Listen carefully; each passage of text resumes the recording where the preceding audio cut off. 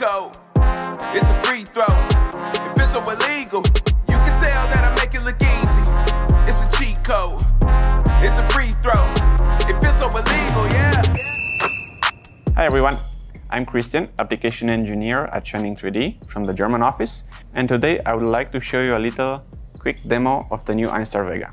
For this, we'll scan the small fridge plushie, which is the yearly official mascot of these Olympic Games in Paris. We'll scan in HD mode with texture, and because we don't have any cable, we can move around the object and scan it in one go. As you can see here, Einstar VEGA is a complete standalone 3D solution with an integrated screen and processing unit. Einstar VEGA does not need to be connected to a PC to be scanning, and with an integrated battery of 5000 milliamps, you can scan pretty much anywhere. The scanner design is lightweight and it makes a comfortable use even for extended periods of time, so you have to worry about nothing while scanning. For this, we'll go in HD mode.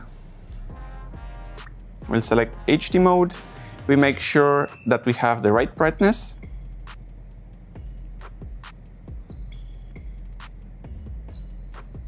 Okay.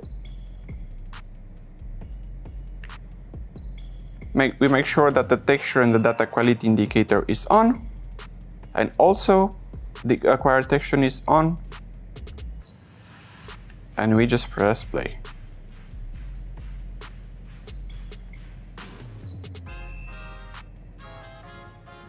From here, we make sure that we are in the right distance,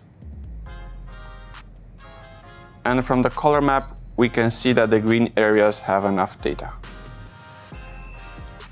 We turn around the object.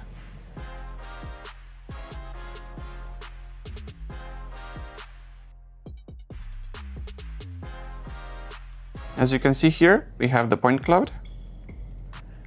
And in this step, we can save it. We will redo the mesh, so we'll make sure that the resolution is set a bit lower. And do the texture mapping. We hit preview and we generate the mesh.